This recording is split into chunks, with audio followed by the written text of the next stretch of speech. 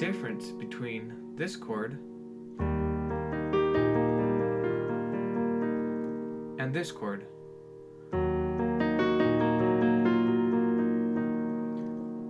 We know that one sounds happy, the other sad or scary.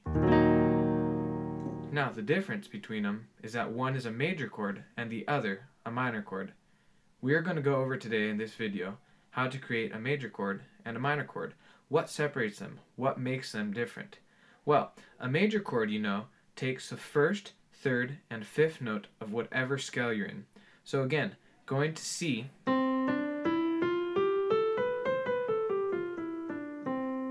you take the first note, third note, and fifth note. That's a C major chord. To make the chord minor, what you do is you take the first note, the third note, the fifth note, and you go back to the third note and flat it. Remember, a flat means going down to the next note.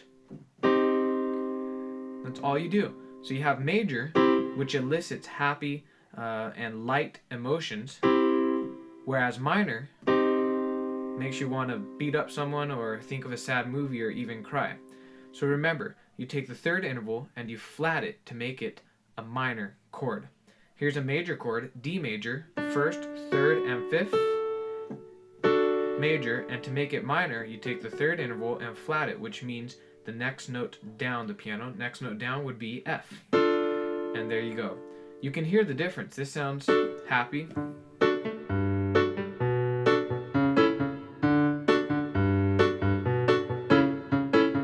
This sounds sad.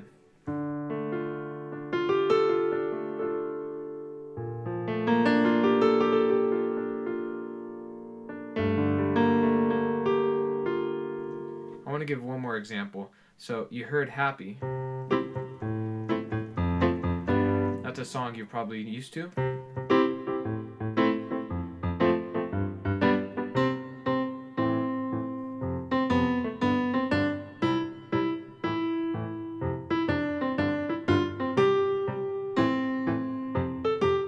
And so forth. That song is using lots of major chords, and rightfully so. It's a fun and playful song. This song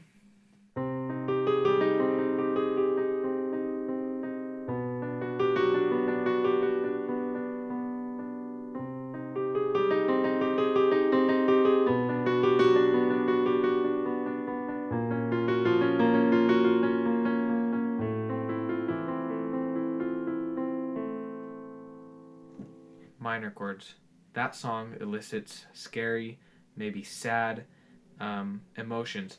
So remember, the main difference between a major and a minor chord is that you flat the third for a minor chord. For a major chord, you just leave it alone. Leave it as is.